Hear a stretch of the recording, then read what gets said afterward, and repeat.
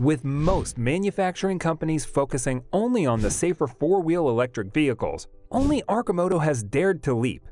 It has introduced three-wheel commuters that cater to all your transportation needs. Want to see how these revolutionary vehicles look and function? Keep watching the video as we unveil two of these EV commuter models. The main goal Arcimoto had in mind when making these three-wheelers was to hasten the transition away from polluters that are too big for the roads and cost too much money. These same vehicles are also responsible for suffocating our planet and roadways. So, to move towards a more environmentally friendly transportation system consisting of right-sized, ultra-efficient electric vehicles that everyone can afford, the commuters were made a reality. As commuters are not very common right now, we cannot say for sure how much the company has succeeded in its mission. But despite this, one thing is certain. These revolutionary and miniature vehicles go beyond your expectations regarding quality and features. On the outside, the EVs can be best described as autocycles or a car/motorcycle hybrid. When you ride the motorbike, you may or may not need a motorcycle license or a helmet, depending on the state in which you reside. However, we always advise you wear protective gear, as safety should be your priority. The Arcimoto FUV, which stands for Fun Utility Vehicle, has the appearance of a motorcycle or quad rather than a traditional automobile. It has tandem seats, a semi-enclosed cabin, and handlebars that have power assistance built into them. It is supported by a single-speed automatic transmission and a battery pack that is 20 kilowatts per hour in capacity, in addition to the two front-mounted motors that provide a combined 77 horsepower. When driven on surface streets, the FUV, which weighs roughly 1,300 pounds, has the sensation of being speedy.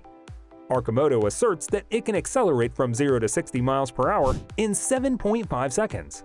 Level 2 and Level 1 chargers are compatible with the electric vehicle's charging system.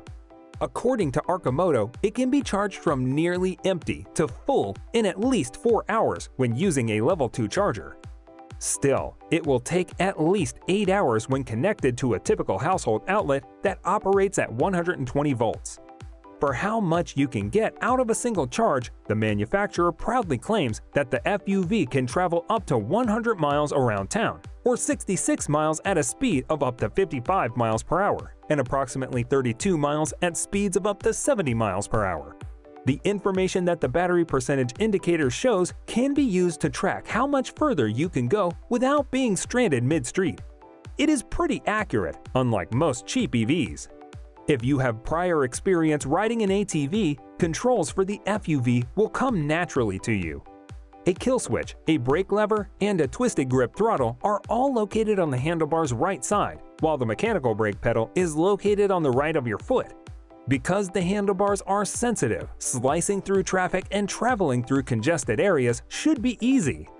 On your left side, however, you get the controls for the brights, hazards, and turning signals. Also, the panel between the knees provides access to the controls for a few other functions, including heated handle grips, seats, and windshield wipers. All these things apart, the EV can also feature, on your demand, some common customer-oriented accessories such as cup holders, lockable rear storage, a phone mount, and West Coast half doors. I think this information is enough for the FUV. Let's jump to the other commuter now, the Roadster.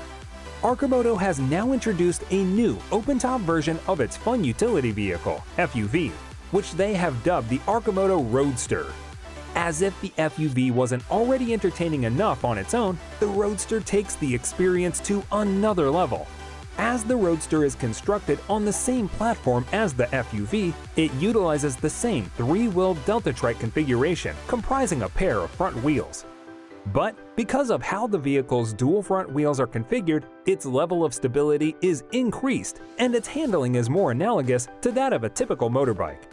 It is also no slack either when it comes to speed. With a city range of 102 miles, the Roadster can accelerate to an impressive 75 miles per hour.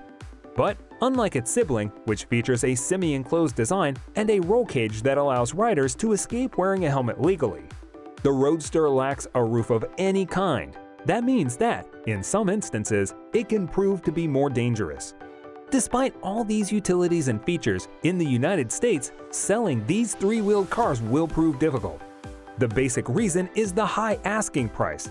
The Arcimoto FUV begins at $18,300 before any available state tax rebates or incentives are taken into account, while the Roadster comes out to around $23,900. On the other hand, cheap EVs like the Nissan Leaf are comparatively not much more expensive and offer way more features, making them a better choice for your household. The verdict is that while the commuters may be good for fun and everything, they are nowhere near as practical as your traditional cars. So, unless Arcimoto manages to bring the price of its products down, people may not want to embrace them. This brings us to the end of this video. If you liked the video, please consider subscribing and share so we can keep bringing more content like this. Also, let us know your thoughts in the comments below. See you next time!